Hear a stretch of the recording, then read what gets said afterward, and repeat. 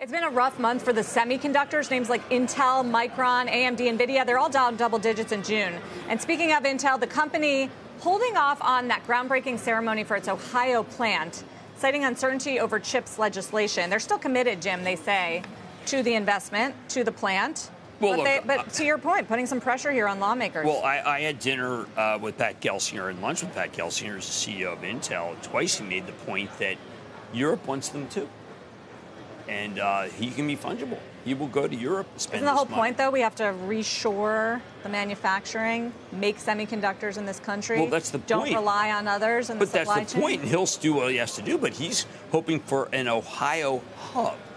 Remember, he's talking about reinventing the entire Rust Belt and making it into a, semi-belt, whatever. And he told me, listen, if they don't get it together, he expects the business will go to Europe.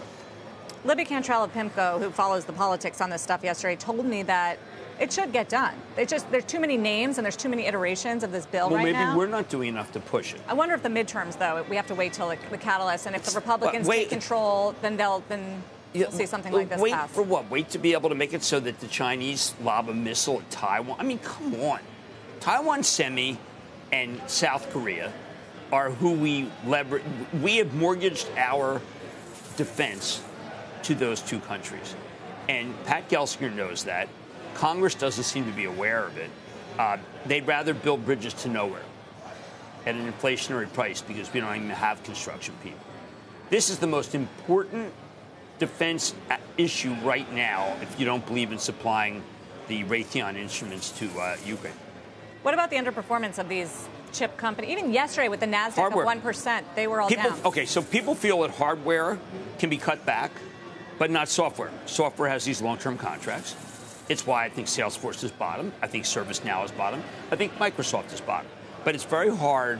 I had dinner and spent a lot of time with Lisa Su when I was in California, and Advanced Micro was at 92. Having a lot of dinners with chip CEOs. Well, I have no life. I know, I'm with you. I had dinner with the CEO of Coca-Cola last night. Take that.